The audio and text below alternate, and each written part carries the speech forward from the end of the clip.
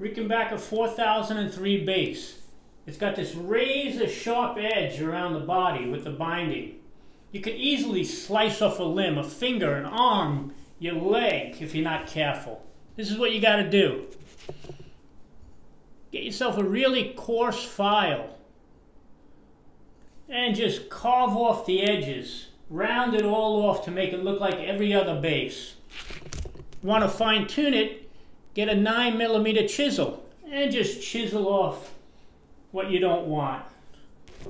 Don't worry about chip out. You can fix that with Gorilla Glue.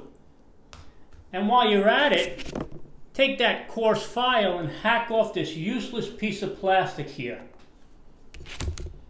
And there you go, a modified Rickenbacker bass.